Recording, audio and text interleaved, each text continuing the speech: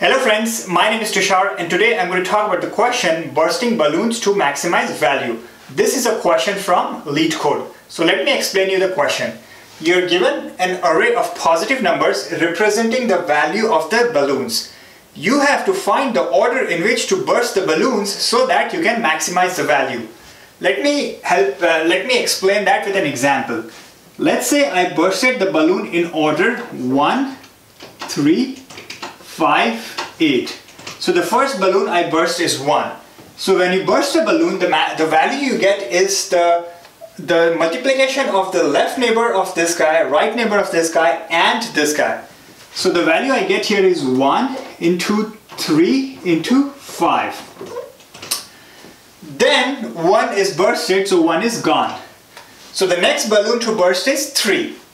So 3 doesn't have a left neighbor, so we take a value of 1 for that, into 3, and now the right neighbor of 3 is 5 because 1 is bursted, so 5. Plus, so now 3 is bursted, so the next balloon to burst is 5. So 5 doesn't have a left neighbor, so 1 into 5, and then the right neighbor is 8, and now 5 is bursted, and then the last balloon to burst is 8, so 1 into 8 into 1.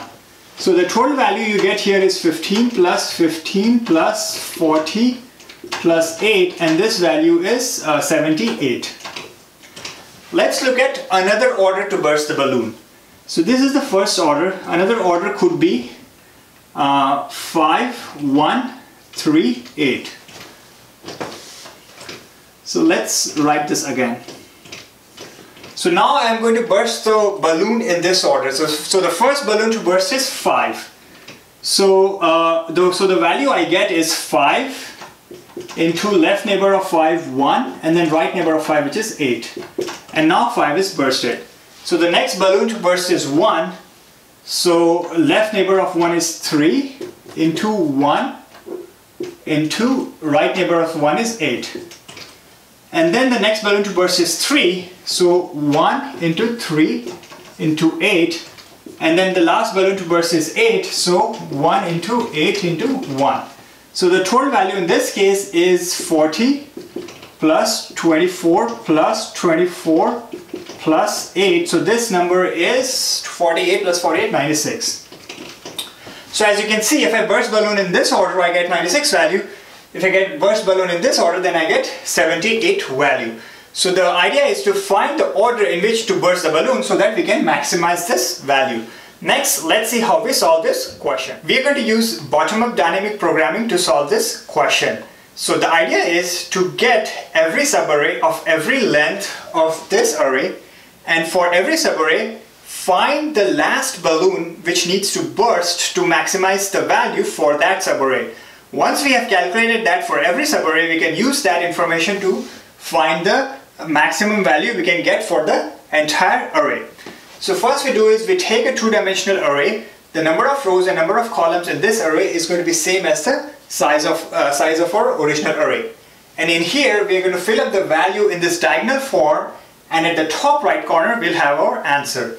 Every square in this result matrix is capable of holding two values. First is what is the maximum value we can get for a subarray, and second is what is the last balloon that needs to burst in that subarray. So next, let's work through this example. Length initially is 1, which means that we are looking at every subarray of length 1.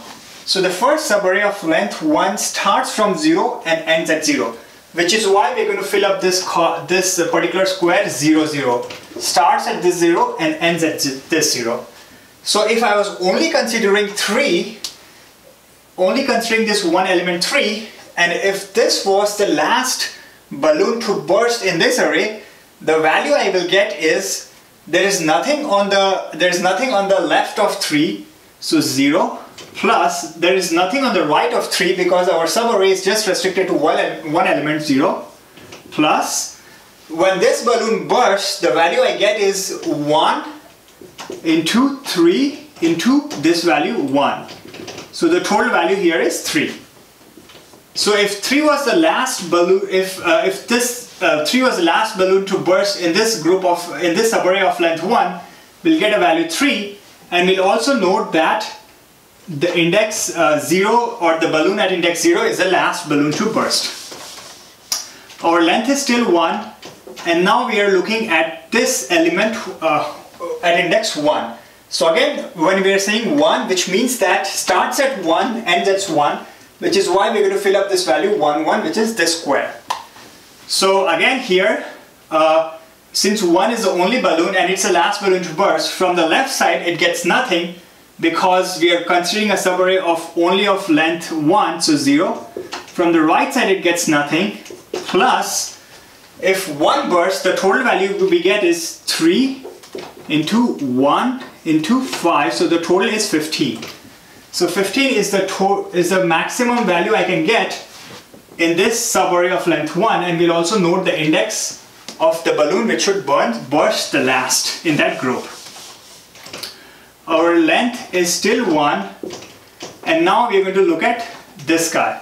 Again, starting at 2, ending at 2, so we're going to fill up this square. So if 5 is the last to burst, so 0, we don't get anything from the left, we don't get anything from the right, and then 1 into 5 into 8, so the total value is 40.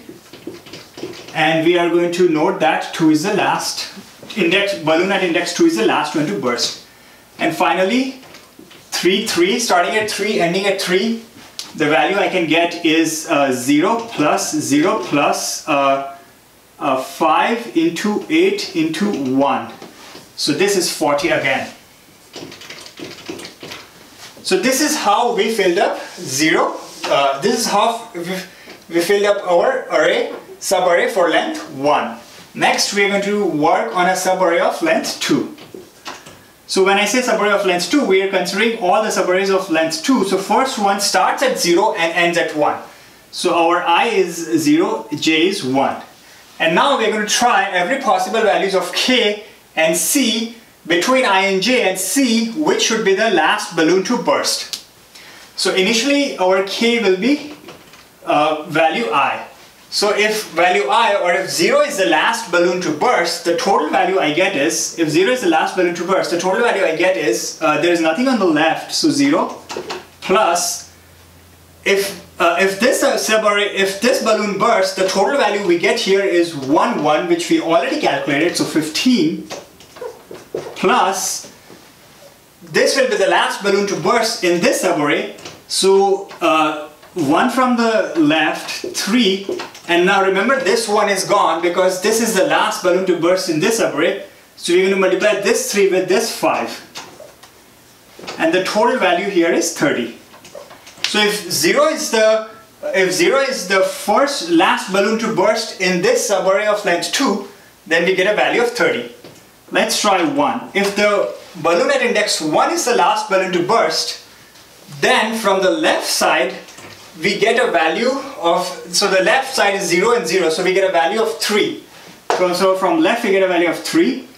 From the right we get no value because this is the rightmost end of this subarray, so 0. Plus, if this is the last balloon to burst, which means that 3 is already bursted, so we're going to multiply whatever is on the left of 3, which is basically we take 1, and then this 1, and then this 5. So the total value we get here is 8.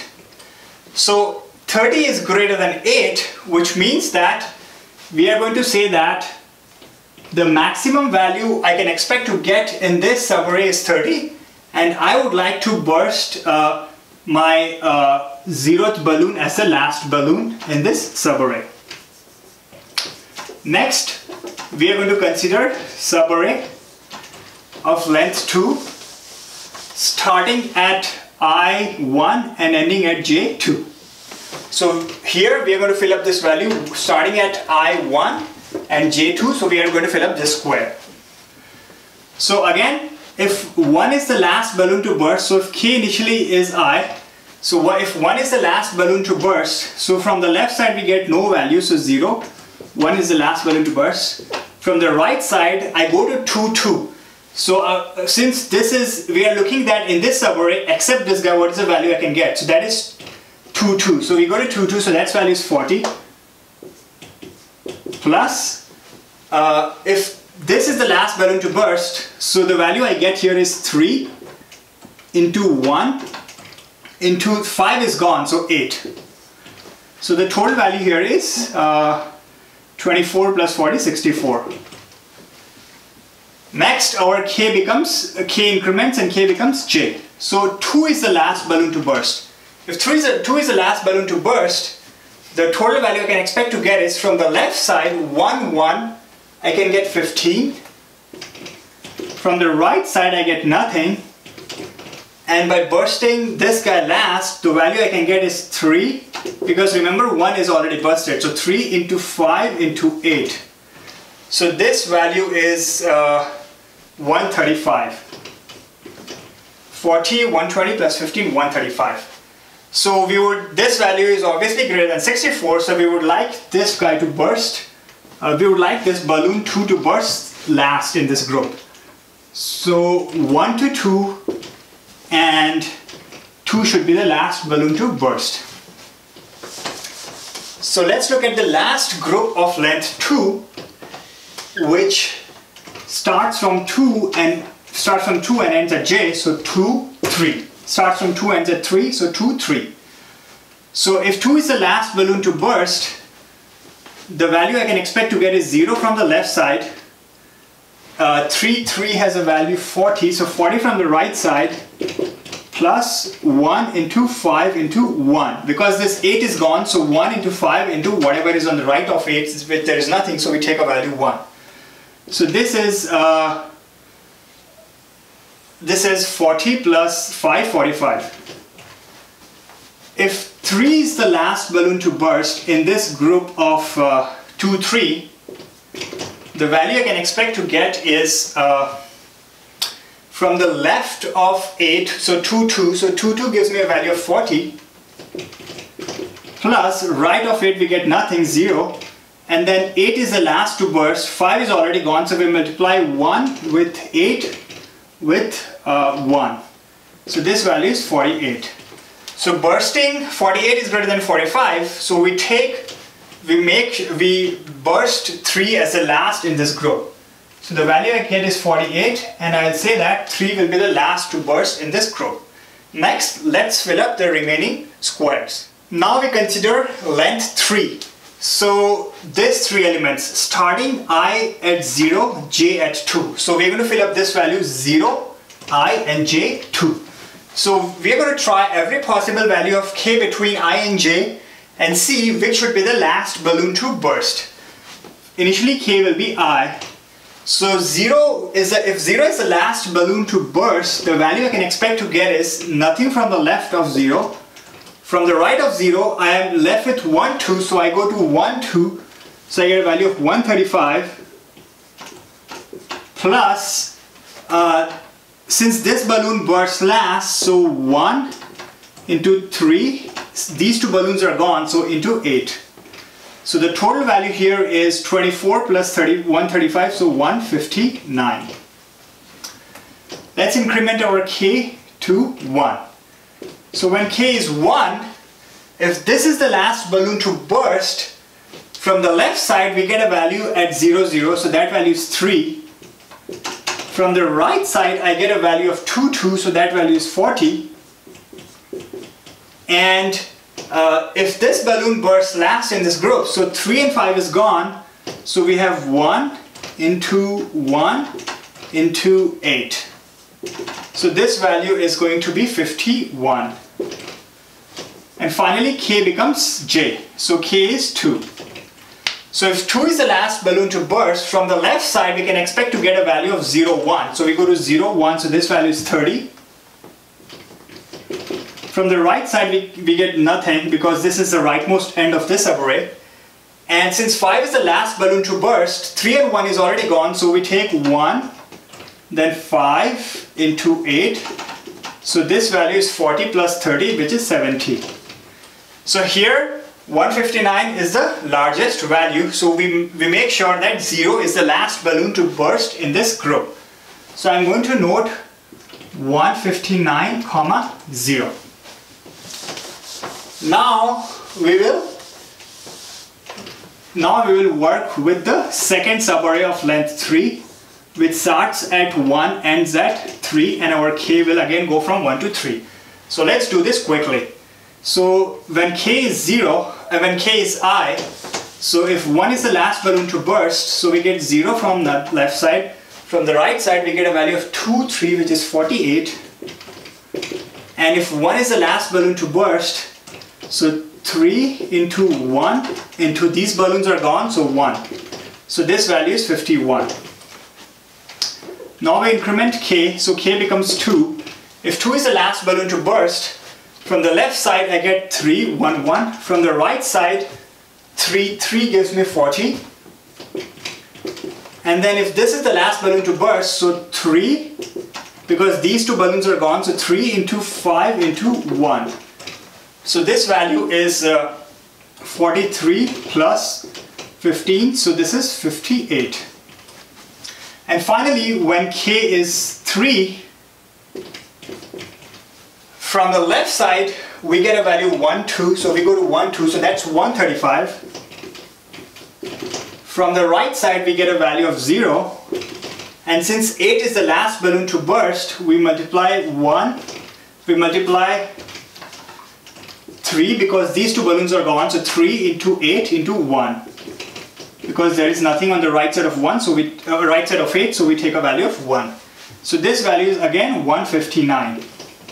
So 159, and in here 3 is the last, 3 should be the last balloon to burst, so we're also going to note that. Finally, so we have till now solved all the subarrays, so finally our length will become 4, and at this length we'll find out what should be the order in which the balloon should be bursted, and also what is the maximum value we can get. So I0, j is 3, so 0, 3 we're going to fill up this particular square.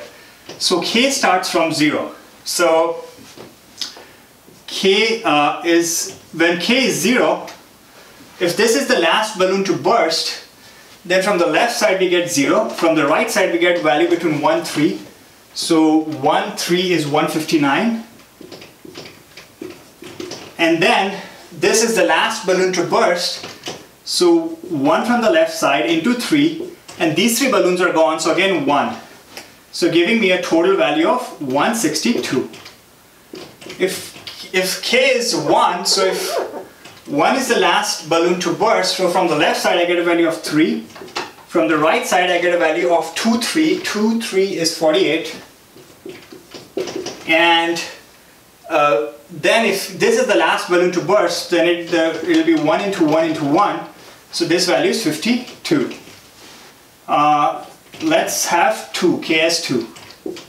So from the left side we go to 0, 1, 0, 1, so value is 30. We go on the right side of k, so 3, 3, value is 40. And 1 into 5 into 1, so this value is 75. And finally, if k is 3, in here the left is 0 to 2, so 0 to 2 is 159, right side is 0, and 8 is the last balloon to burst, everything else is gone, so 1 into 8 into 1, giving me a total value of 167. So among all this, 167 is the biggest number, so we'll put it here, and we'll also note that 3 should be the last balloon to burst. So this is our answer. 167 is the maximum value we can get by bursting the balloons in some optimized order. So next, let's see how we can get the order in which the balloon should be bursted. We are going to backtrack in this matrix to find the order in which the balloons should be bursted. We know that 167 is the maximum value we can get, and we also know that the balloon at index 3 is the last balloon to burst. So among all these guys, a balloon at index 3, so 8 is the last balloon to burst. So now with 8 safely at its position, we are going to look at the remaining array. So the remaining array is 0 to 2. So then we go to 0 to 2, and then the index here is 0, which means that 0 is the last balloon to burst in this group. So at 0 we have 3, So 3 is the last balloon to burst in this group. And now with 0 gone, we are looking at this subarray 1 to 2. So we have 1 to 2 and here the value is 2. So value at a balloon at index 2 is the last balloon to burst in this group. So 5 is the last balloon to burst in this group. And then we are left with 1, 1, and then we go to 1, 1, and this value is 1. So the value there is also 1. So this is the order in which the balloons needs to be bursted for this array to get this value 167. Thing here is that this time the backtracking we did was pretty linear, but that would not always be the case. For example, if the last balloon to burst was 2, then we would have a left side of 2 and we would have a right side of 2, and then in that case you might have to write a simple tree-based structure or tree-based recursion to find out the order in which the balloons need to be bursted. So the time complexity for this algorithm is O of n cube, because we are finding every subarray, and for every subarray we are having a k go from the start and end of that subarray to find the last balloon to burst. And the space complexity is O of n squared. Next, let's look at the code for this algorithm. The main function here is max coins bottom up dp. It takes in an int array nums where elements in the nums indicates the value of the balloon, and int returns the maximum value we can get by bursting balloon in certain order. First we initialize t, which is a two-dimensional array where the rows and columns is same as the number of elements in this array. Then we take a value of L length, which goes from 1 till the numbers dot length, and then for every value of len, our I will start from 0 and go till numbers dot length minus len, and j will be I plus len minus 1. So now this k here indicates that which balloon should be bursting last. So we'll try every k from I till j and see bursting which balloon gives the maximum value. This left and right value so inside this for loop where k goes from I till j, our left and right value initially will be 1, and if I is not 0, then left value will take the value of nums of I minus 1, and if j is not the last element, then right value will take value of nums of j plus 1. So this is for those leftmost and the rightmost element. If there is nothing on the left of, since there is nothing on the left of the leftmost element, we take that initial value 1, and since there is nothing on the right of the rightmost element, we give the right value as 1. Otherwise, we get the value from the nums array. Similarly, we have before and after. Before is, both of them are initially 0, and if I is not same as k, so if I is less than k, then before will take a value of t of I k minus 1. Similarly, if j is not same as k, so say if j is greater than k, then after will take the value of t of k plus 1 j. And then once we have calculated all these values, we'll calculate t of ij, which will be max of left value into nums of k into right value plus before plus after, and then max of this or the existing value of tij. So basically we are iterating through all the k's and seeing which k gives you the maximum value. So let's look at this example. So our array is 2, 4, 3, 5, and then we initialize this two-dimensional array. So initially our length is 1, so initially our length is 1, our I will be 0, j will be I plus length minus 1, so j will also be 0. So k will iterate from 0 till 0. So k can take only one value, and if you go through all these values, in that case left will be 1, right value will get the value of 4, and before will be 0, after will be 0. So overall this value will end up becoming 2 into 4, which is 8, and we'll also note that we got the maximum value for k0. Similarly, we'll do for I1 and I1, J1, and then k, only possible value for k is 1, and here we get 24, 1. Similarly, we got 62 and 15, 3. So now our length will become 2. So now this length will increment, and again we'll try for every value of I and j, and for every value of k between I and j. So now I is 0, and now j will be I, which is 0, plus length, which is 2 minus 1. So j in this case will be 1. Now k will iterate from 0 till 1. So when k is 0, the maximum value we can get is 30. So if 0th element is the last balloon to burst between these two balloons 2 and 4, then the maximum value we can get is 30. And if 1 is the last balloon to burst, then the maximum value we can get is 20. So in this case 30 is the higher value, so we pick 30, and we also note that we get this value at index at k0. Next, we are going to try I equal to 1 and j equal to 2. In this case, the maximum value we can get will be at index 1, and the value will be 100. And similarly, our I will be 2 and j will be 3, and the maximum value we get is 80 at index 3.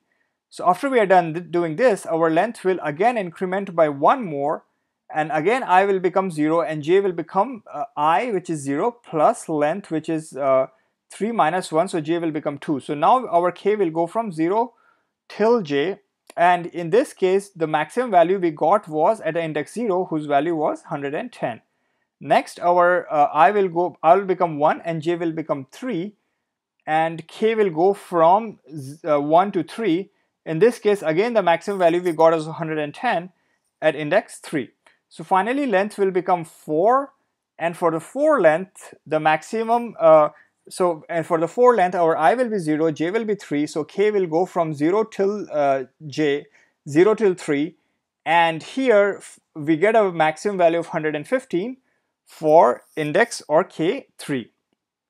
And finally, retracing our steps back, we can find out the order in which the balloon needs to be bursted, which is 3, 4, 2, 5.